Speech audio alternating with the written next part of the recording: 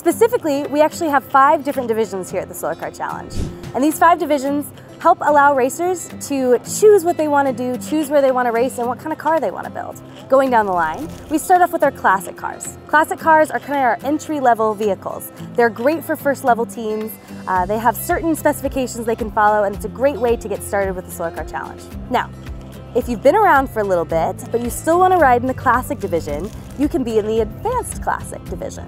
The Advanced Classic division has all the same rules as the Classic division, but it's for teams that have been around for a couple more years. Next, we have the Advanced division.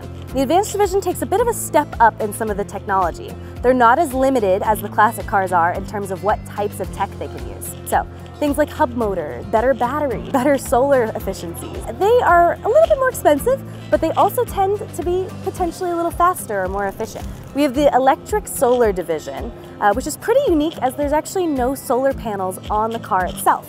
This is actually also a 2-seater car, so you'll probably be able to tell which ones these are pretty quickly. These cars are designed to be a lot like real electric vehicles, where instead of actually having solar panels on them, they have a separate charging station with a battery pack that they can plug in, charge, and then swap so they can race and do a battery-style pit swap with their chargers. Last but not least, we do have the cruiser cars. These are quite fun in one of our more recent additions to the Solar Car Challenge. These vehicles can seat up to 4 people.